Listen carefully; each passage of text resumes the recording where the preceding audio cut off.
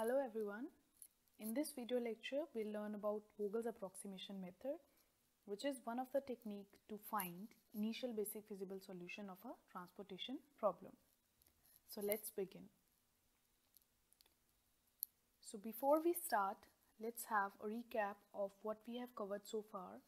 We have already seen two techniques to find the initial basic feasible solution, the northwest corner rule and the least cost method. So let's see what this new method has different than the previous two methods. So it works on the concept of penalties, also known as opportunity costs. So let me give you the definition of penalty first. It is the difference between the smallest cost and the next highest cost in a particular row or column.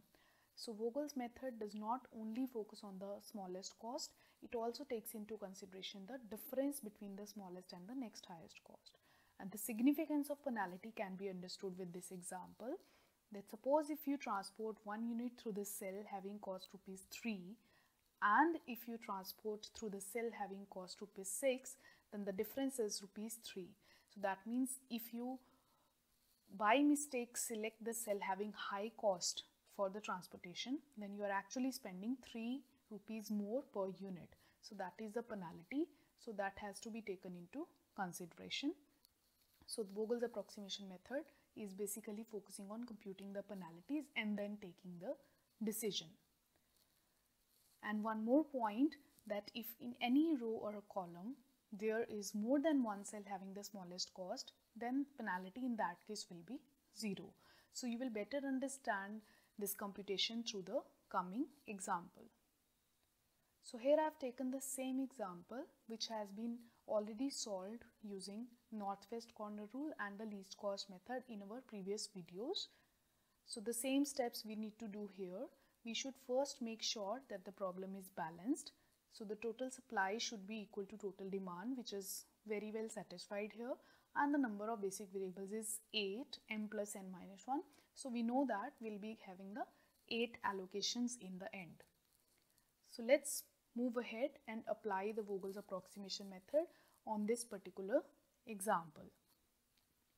So as I've just told you, the very first step should be computation of penalties for all the rows and all the columns.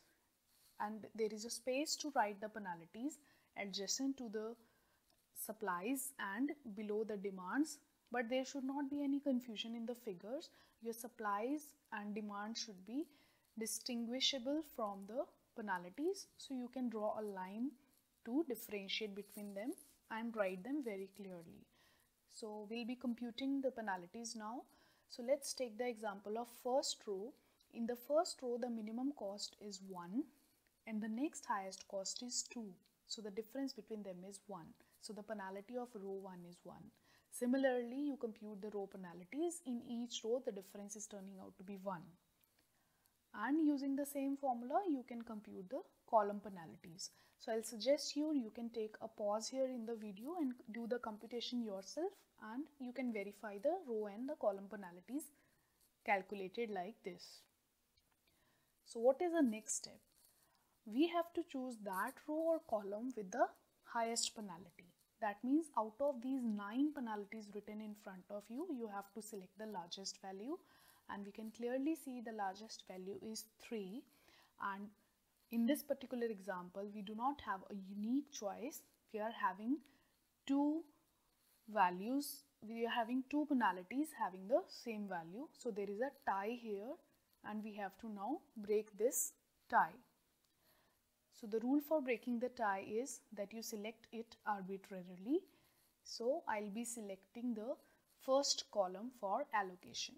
So remember, the highest penalty rule is actually helping me in deciding which row or which particular column will be allocated first.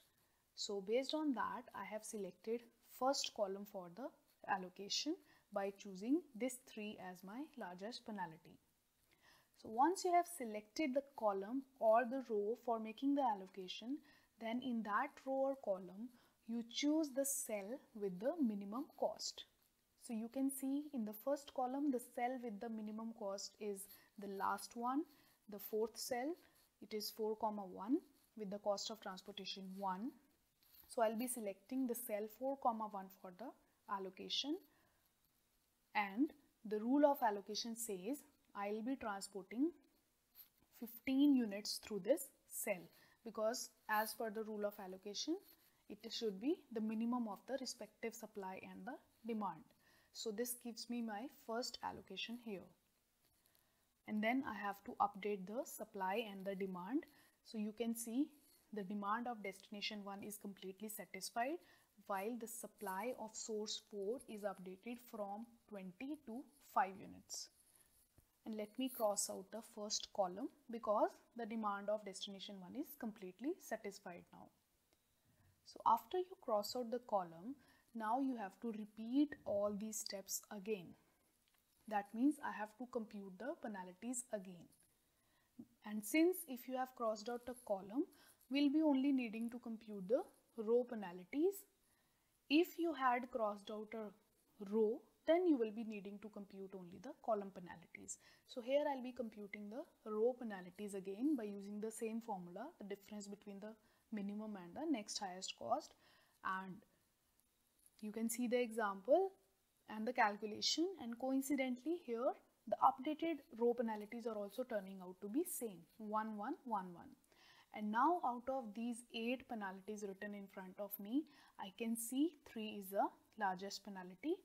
So this time my choice is I'll be selecting the 5th column for making the allocation, and in the 5th column my choice is the topmost cell, the first cell, because in the 5th column the cell with minimum cost is the cell 1, 5 with the cost of transportation 1. So once I have made the decision of selecting the cell, then I have to make the allocation there. So you can see there will be 10 units transported through this cell, because it should be the minimum of 10 and 10, which is turning out to be 10. And now you update the supply and demand respectively.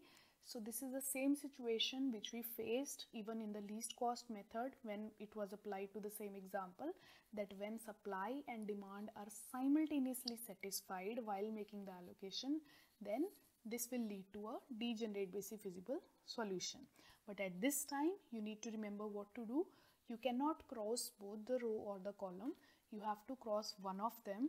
So let's choose it arbitrarily and let's cross the row this time and keep a balance 0 on the demand side. So that gives me my second allocation. So now you again repeat the process, and since this time a row has been crossed out, I have to compute the new column penalties again. So if you look at the new column penalties, they are turning out to be same, 0, 1, 0 and 3. And now out of these all the penalties written in front of you, 3 again is the highest penalty choice. So this means again this time I have to make an allocation in the 5th column. And in the 5th column I have 3 cells now, the cost 8, 7 and 4, and 4 is the minimum cost cell. So I'll be choosing this for allocation, and then you can see the allocation is turning out to be 0 unit here. And then after updating the supply and demand, I get to see that my 5th column gets crossed out. And now repeat the process again.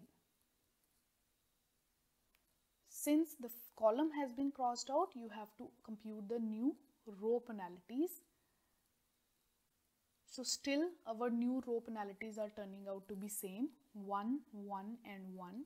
And you can see there is still a tie between the largest penalty. So let's break the tie arbitrarily and choose the second row for allocation. You can choose any other row or column with highest penalty, but I have made my choice. I have selected the second row for allocation, and in the second row the cell with minimum cost is 2, 2, and there goes the allocation of 10 units.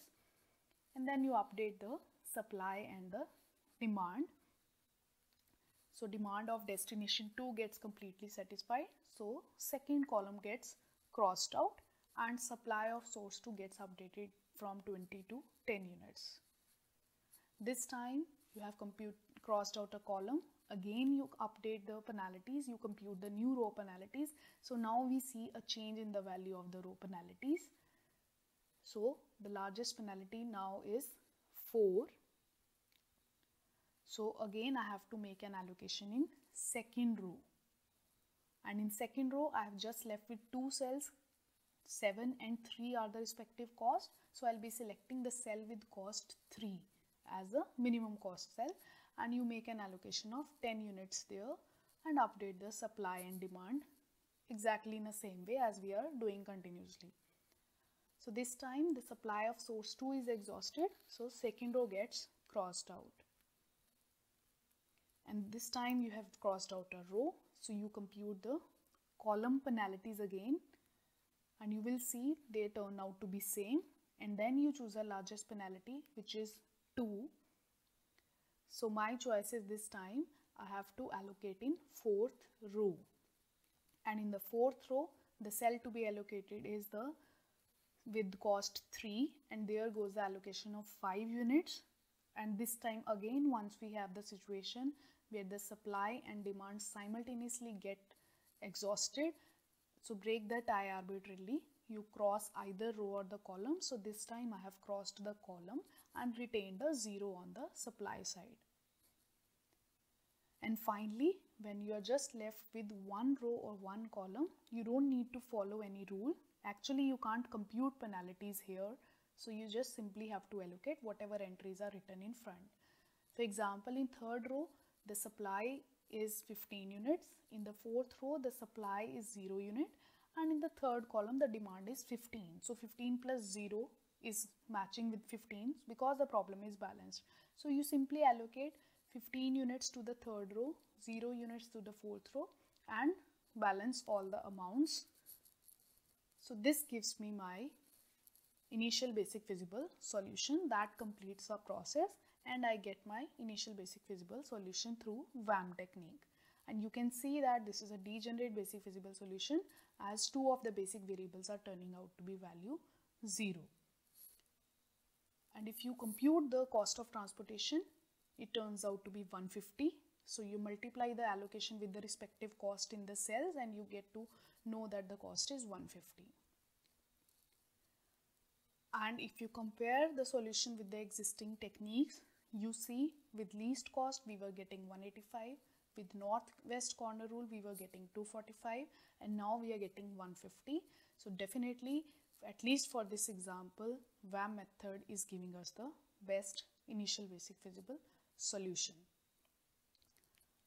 So what conclusions we can draw from this?